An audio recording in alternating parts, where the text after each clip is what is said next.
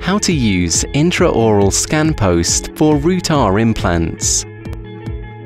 Please read applicable instructions before use. Remove healing abutment from the implant. Use abutment extractor for easier removing.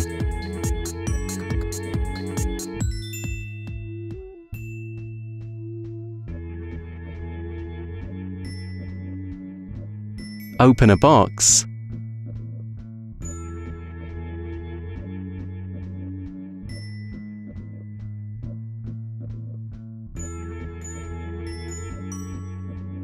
Open a blister. Sterilize products before use.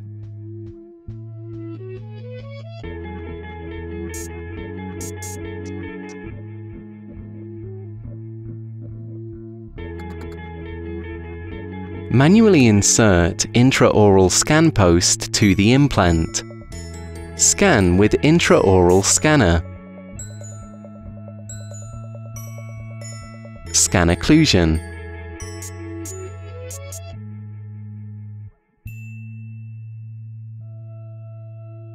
Unscrew screw and remove scan post. Scan patient's mouth without scan post.